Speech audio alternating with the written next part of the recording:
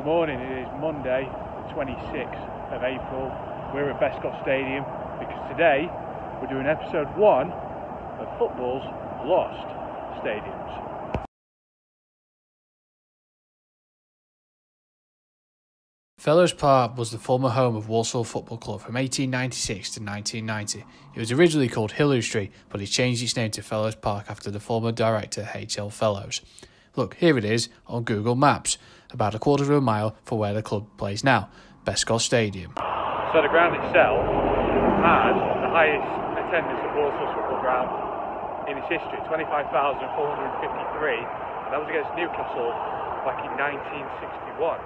Upon walking through the industrial estate and over a bridge, you find a Morrison's, built on the site where the stadium once was. Honestly, this bit's such a massive area, you think how big the stadium actually was for Walsall. By 1988, the club was planning to move away from Fellows Park to nearby Bescot Crescent. Here it is on Google Maps, where the point is there, where Bescot Stadium is now. Walsall played their final game at Fellows Park on 11th of May 1990 against West Brom in Peter Hart's testimonial. Later that year, in December 1990, heavy snowfall caused the main stand to collapse at Fellows Park. Lucky, no one was injured. It's been over 30 years since the Saddlers moved to the Bescot, and it's one of the most recognisable stadiums in English football.